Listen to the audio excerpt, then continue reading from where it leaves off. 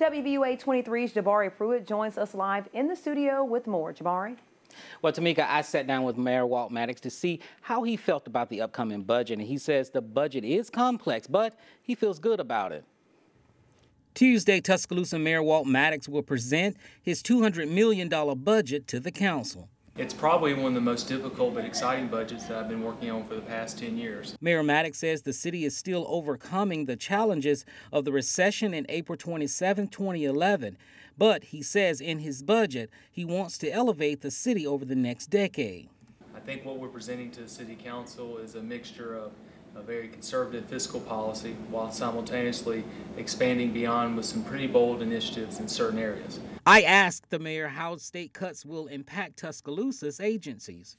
Well, I do think that what's happening in Montgomery does have an impact here in Tuscaloosa. I mean, if the state reduces its, for example, if it reduces corrections or reduces funding to mental health, we will see that directly reflect our jail budgets and our law enforcement budgets, because we will be picking up those issues, and that'll be something to watch out for.